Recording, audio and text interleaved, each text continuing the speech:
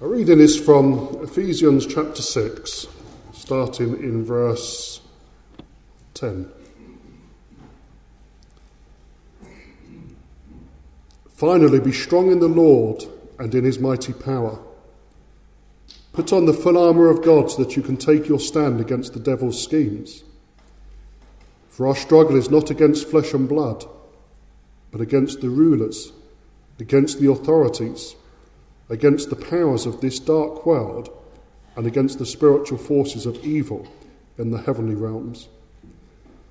Therefore put on the full armour of God, so that when the day of evil comes, you may be able to stand your ground, and after you have done everything to stand, stand firm then, with the belt of truth buckled around your waist, with the breastplate of righteousness in place, and with your feet fitted with the readiness that comes from the gospel of peace. In addition to all this, take up the shield of faith, with which you can extinguish all the flaming arrows of the evil one. Take the helmet of salvation and the sword of the Spirit, which is the word of God. And pray in the Spirit on all occasions with all kinds of prayers and requests. With this in mind, be alert and always keep on praying for all the saints.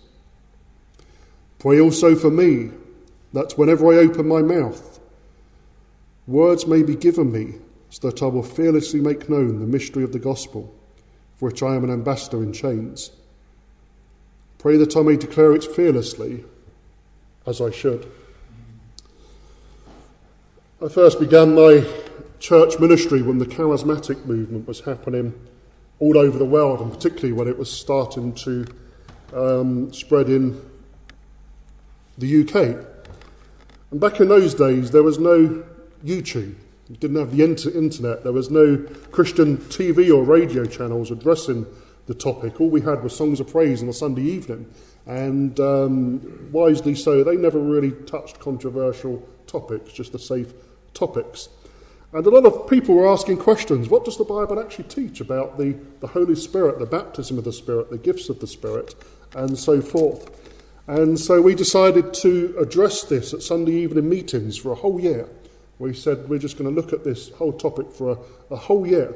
And to see what the Bible actually teaches about it. And we were the only church in the area who was addressing the topic. One Baptist minister said to me, he said, Sean, if you touch that topic, he said, you'll destroy your ministry. And I said, if I don't touch it, I'm not being true to God, because we're ignoring large parts of what the Bible actually teach us. So we have a duty to actually have a look and seek to understand what the Scripture teaches about this. And so we looked at the Holy Spirit. We looked at the baptism of the Holy Spirit. And my position then was, as it is now, that the baptism of the Holy Spirit happens when we become a Christian. Sometimes we may have a later experience where we become conscious of it, but we actually are baptised in the Spirit at the moment we come to Christ, and the filling of the Holy Spirit is something that happens on a continual basis. We looked at spiritual gifts and whether they were relevant for today, and looked at how God gifts his people to equip them for works of service. And these services, they attracted a lot of people. People from the surrounding village churches would come, as we were the only church addressing the issue in that particular area. Gypsies from a local traveller site would come. You know, we had all these horses. We had a graveyard in the church. All these horses one night suddenly ride up outside the church. I thought, my goodness, what's happening here? And all these gypsies from the local camp, they tied up their horses to the gravestones, much to the anger of some of the villagers. Look at these horses all over their families' graves and so forth. And all these gypsies came in to listen to the subject. Some of the people from the village came as well, because it was in the national news, not us, but, the whole topic of what was happening in churches at this time. And so the services were absolutely packed. And I found out afterwards that apparently these, because there's a big Christian movement amongst the travelling community, I don't know if you know that, but, God's doing amazing things. He was doing it then in the 90s and still doing it now. And I found out that some of them, if I said things they didn't agree with, they were going to stand up and say, that's not what the Bible teaches, and walk out. And if I said another thing, another one would stand up. That's not what they... But fortunately, they didn't. They actually were captivated by what I think God was speaking in those meetings. And they actually listened. And talking to them afterwards, we found actually we were very close on what we understood the scripture to be. But as a result of these, I was asked to go into Gartrey Prison to lead Bible studies on this particular topic, as they had kind of a Christian fellowship there. And I eventually became not a prison chaplain, but I became a part of the chaplaincy team. We used to go in, I think it was on a Wednesday afternoon or a Wednesday evening. Sometimes Melody would come in with me as well, and we'd go in with the Methodist minister and the Anglican minister, who were the official chaplains. And as part of the team, we'd go into the prison. And I think Melody remembers those times where you were, going to these oppressive places where spiritually they're very, very oppressive and so forth. And I want to share, before we look at this passage, I want to share 3 particular memories and experiences with you from that time. And the first was a lady who was a part of that chaplaincy prison team. And the Methodist minister, he had invited me because he was a good friend of mine. And the first thing this lady said to me when she met me, she said, "I want nothing to do with your charismatic ministry. I want nothing to do with any other charismatic ministry." And that's a pretty ignorant thing to say, because the biblical word charismatic means a divinely conferred, God-given power or a talent that can inspire devotion and faith in others. So what she was saying, I want nothing to do with what God, the gifts he gives people to inspire and to enable faith in others. And I'll refer to the self-righteousness later in the message. But the second thing, as I always remember, speaking to this particular man who was convicted of a very brutal murder. And I always remember what he said to me. He said, "Sean," he said, "one thing I tell you," he said, "people who've committed murder like I have," and you'll have 2 types of prisoners. Some would never talk about their crimes. Others would actually be quite open about it. And I remember what he said. He said, "When you kill somebody like I have done," he said, "you have seen evil face to face." He said, "You have literally seen the devil in your own soul," and he said, "You have seen darkness." And, those words just always struck me. And he was obviously unpacking later on what he meant by it. And the third thing, particular memory I'll share with you this morning of those times, was that prison psychologists saw Christian faith as part of the problem preventing prisoners from being rehabilitated. When the prisoners would come to the psychologist for counselling and so forth, I remember these prisoners had become Christian while inside. They was telling to the chaplaincy team, they said that these psychologists, they said, "You don't realise the harassment we get," that they actually see faith as part of the problem. They feel we're not coming to terms with the crimes we've done, that we're just saying, well, God's forgiven us, and it's just a cop-out. And these psychologists were actually actively trying to ban Christianity from the prisons. They were saying it's harmful to the rehabilitation of prisoners and so forth. And the point is that it's impossible to read the New Testament without clearly seeing that it does record a conflict between 2 different kingdoms, if you like, or 2 different spiritual powers, that of God and that of the forces of darkness.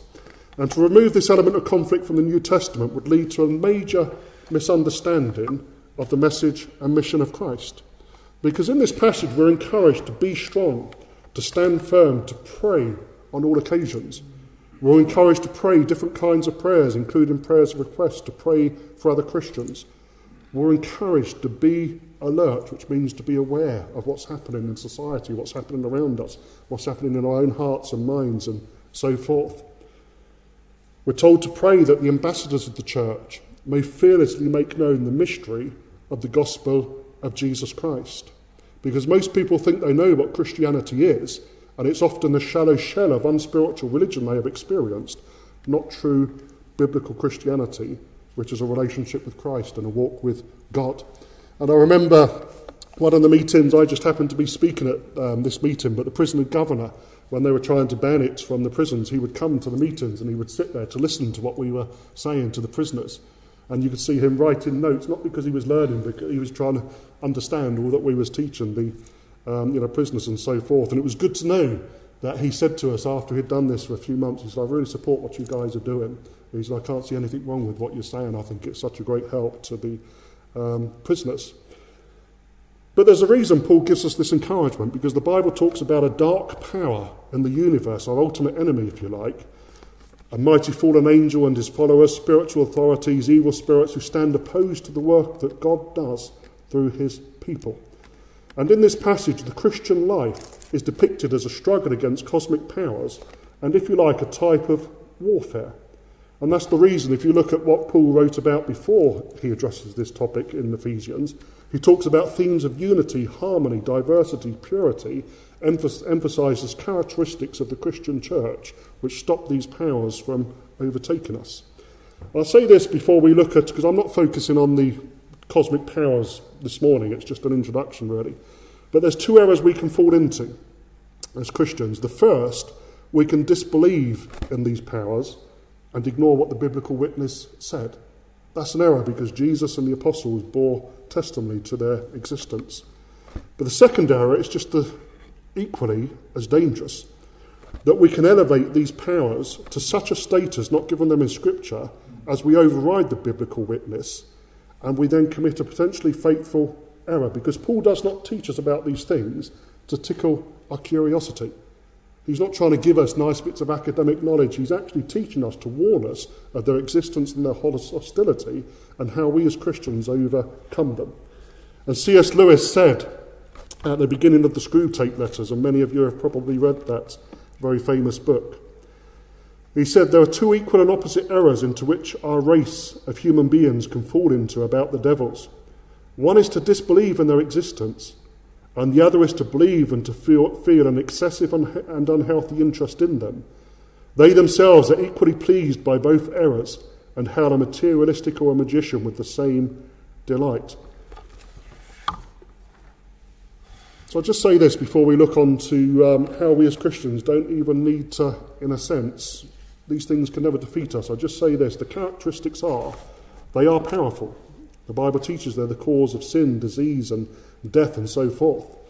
And biologists teach us that the human body has an immune system, and that vaccination educates the immune system by introducing tiny amounts of a disease so that the immune system can learn to combat it.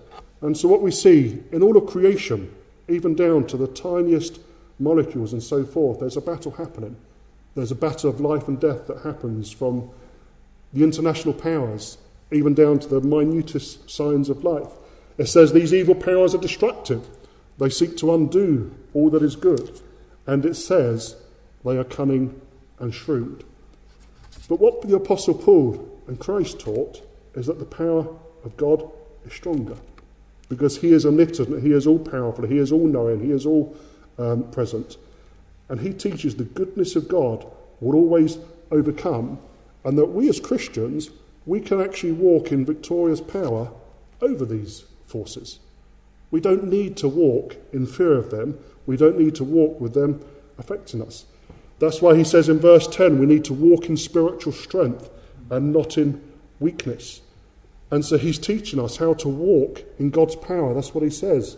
Finally, be strong in the Lord and in his mighty power. He's teaching us how to experience God's goodness and blessing, and for us to understand how to live a victorious Christian life. And then in verse 11 he says, well, we need to be strong in God's power because we're in a spiritual battle against a scheming foe that the Bible teaches is very intelligent. So if we think of the spiritual battle we're part of in this world, how do we overcome it? Well, it's very simple, because Paul says that God has provided us with spiritual defences and weaponry to have victory in this spiritual struggle and war. It's called the armour of God, which is what he mentions in this passage. And again, it's a metaphor, because the armour of God is basically the central truths of Scripture that make up the spiritual defences of the Christian believer. I'll say that again because that's very important. The armour of God is simply this. It's a metaphor that Paul uses to describe the central truths of Scripture that make up the spiritual defences of the believer. That when we understand these powers actually have no authority or power against us.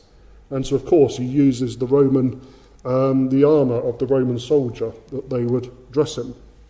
But he describes us as Christians as a soldier who are engaged in a great struggle against these cosmic powers, for which we must be fully armed. And that's why he says our battle is against forces that operate outside of the physical realm of our physical existence.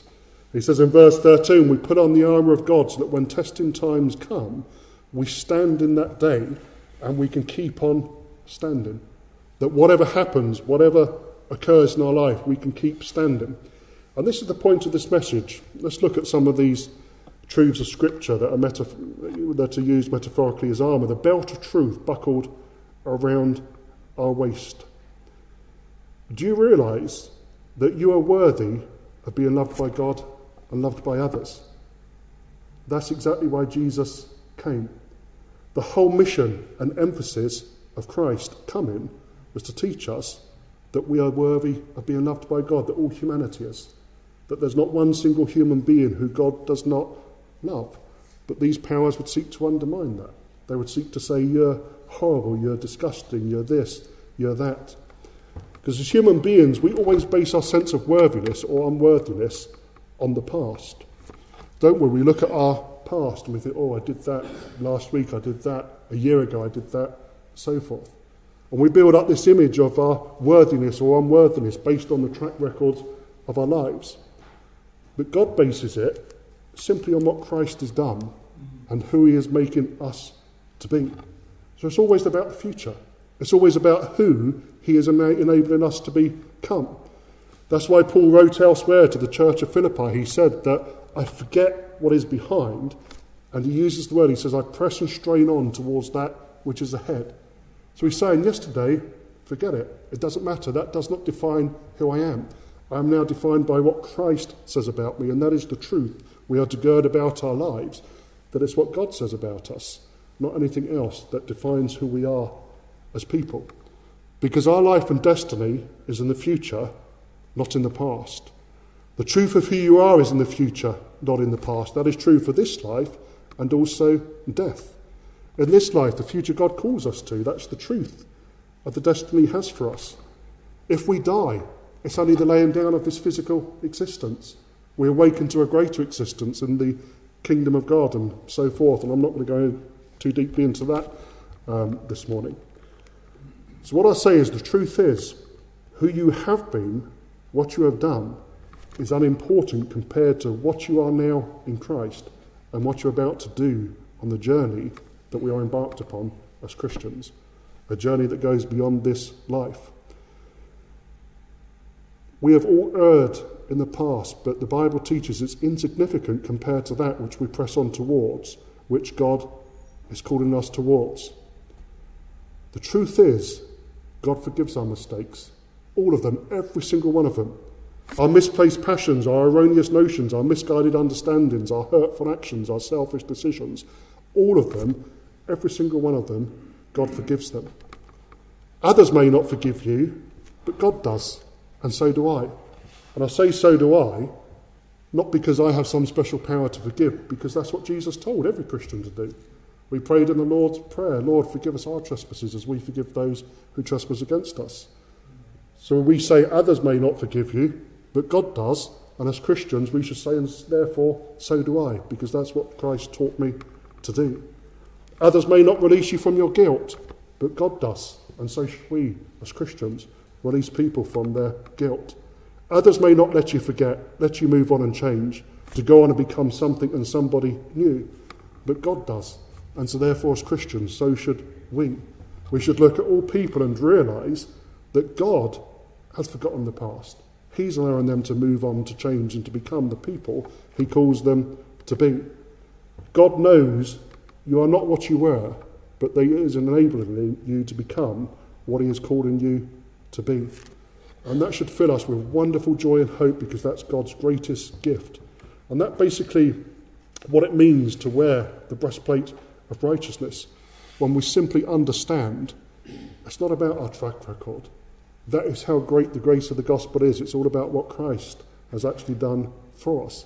And it doesn't mean we can just live a life how we want, but it means that we keep trying to become and to walk in that way that God calls us to walk.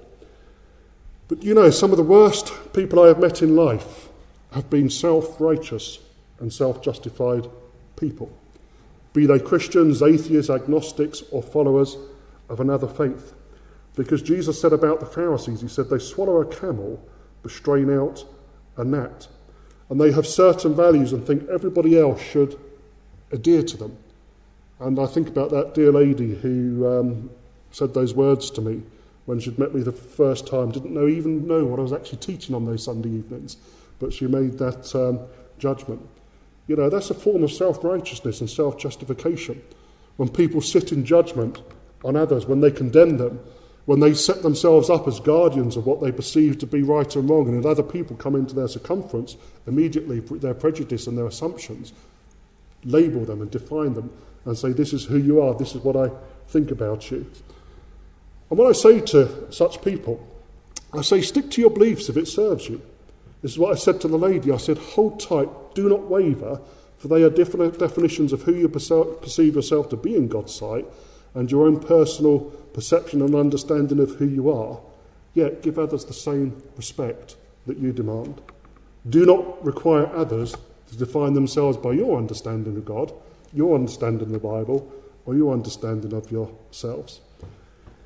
This week in the news, look at the flack Jacob Rees-Mogg received for simply saying that he believed that life was sacred and that life began at the moment of conception, and therefore abortion was wrong under every circumstance. And that he said that he believed that marriage was between a man and a woman. Now, I don't want to delve into those ethical issues this morning, but just look at the sheer flack he got just for stating what he believed to be his own conscience, his own understanding. Tim Farron, another lead politician, had to resign because of his Christian viewpoints on certain issues. The Bible says here, our struggle is not against flesh and blood, but against cosmic powers. That is why we should be ready to share the gospel of peace. And I'll start to draw to a close with this. I will bear witness to Christ, but I don't see it as my calling, or our calling as a church, or our commission or job to try to force or pressure people into accepting the gospel of peace. All we have to do is have our feet fitted with the readiness to share it. Sometimes simply by saying, I cannot answer all mysteries. You know, sometimes people ask questions which are very difficult to answer because we don't know all mysteries, we don't know everything. We are not God, we are ourselves on a continual learning curve. And I say to them, I'm still a learner and a disciple myself, so I may not be able to answer all mysteries, but I can tell you of this. I can tell you the difference that Christ has made in my life. That I'm not the person I used to be because of who he has made me now. And our personal story and testimony is the most powerful truth we have because it's born of our experience with divine things. I know when I became a Christian, I know how it happened by turning to Christ in repentance and faith. And I know that when it happened, the deepest truths of my life were forever altered and changed.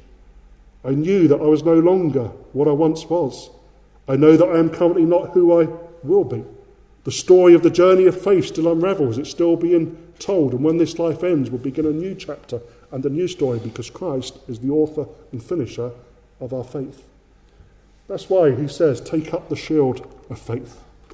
So don't close off the possibilities of new truths and deeper understanding of faith because you're uncomfortable with old ones. As Christians, we should always be willing to learn. One day, listen to this because I'll talk about heaven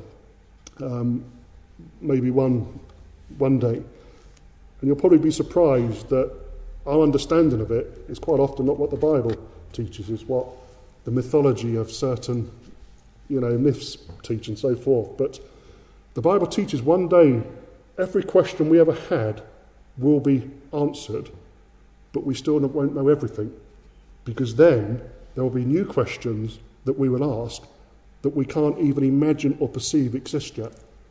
They're questions we don't even understand exist. And so one day every question we have had will be answered, but then new questions to ask that we have not even imagined will occur to us. And that is why we'll always be growing in eternity. And so the point of this is the true life of faith begins at the end of your comfort zone. We cannot grow in faith if in our understanding, if in our faith, our action and our life, we stay in comfort zones. It's only when the Holy Spirit challenges our perceptions and so forth that we truly grow. And so I'll say this, to extinguish all the flaming arrows of the evil one we need to carefully examine and reflect on the emotional and mental battles we have as Christians, and if we are sliding away from Christ or developing an increasingly hostile attitudes towards other Christians or people, it's because we're allowing the fiery darts of the enemy to take root and supplant the truth that is within us, the truth that can set us free.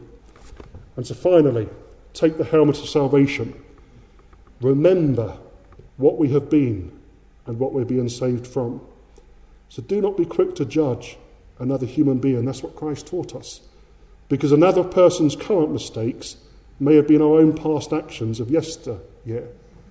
I can't condemn people in our society who do things I once done before I knew Christ. How hypocritical would that be? Another person's choices and decisions may be as hurtful, harmful, selfish, and unforgivable as our own have been at times in our lives. If we cannot imagine how another person might do such a thing, could it be because we have forgotten where we ourselves once came from and what we were saved from and what we're being saved for and to? And so finally, he says, I keep saying finally, but it's because there's a couple more verses we need to address, but I'm nearly done. But he says, the sword of the Spirit, which is the word of God, it's not to be used against people. It's to be used to help people, to heal them, to build them up. It's used as both defence and attack against the spiritual forces that would seek to undermine all that God is seeking to do in the lives of people. This is a paraphrase, my own paraphrase of what Jesus said. I think it's Matthew 5:6. I think I'll have to check that. But he said, "Behold the darkness, yet curse it not. Rather be a light unto the darkness, and so transform it. Let your light so shine before men, that those who stand in the darkness will be illuminated by the light of your being." So in closing, I will say this. As a church, we are called to carry the light of Christ. When we do, it will light our own paths. In the moment of greatest darkness, we will see the way. God will show us the way because the light will expose it and we'll see the path. It will help us to light the paths of others. And the light of God is going out in our society. I don't think we have to look far to see how the light of God and the Christian flame is slowly being extinguished. But all we have to do as the church, as Christians, is to continue to carry the light of God. Sheep are lost and must be found, so we should be the good shepherd who seeks them and leads them back home. And finally, it's a light to the world. The world is waiting for us to heal it, to show it the way, or rather for God to heal them and to show them the way through us. Not because we're perfect, not because we think we're so great, but purely because that is the gift of the Holy Spirit God has given to us amongst many others, the ability just to understand his light, and however dimly we may shine it, there is some light in us that we can shed to other people. So you are in this place, now, here, today, because whatever your circumstances, there's still much you can do. It's impossible to have contact with another human being without it shaping them in some form or another, positively or negatively. So that's why we should pray in the Spirit with all kinds of prayers and requests on all occasions. And let's do that now. Heavenly Father, I've spoken for much longer than I usually do this morning, but I feel it was an important passage of Scripture to explain that we may seek to understand it. So Lord, help us to realise that our focus is upon you. And in a world that at times is beautiful and glorious and wonderful, and we see evidences of your creation, we also see sin, death and decay and so much evil. Lord, we cannot do everything, but help us carry the light which we can by the power of your Holy Spirit in your name. Amen.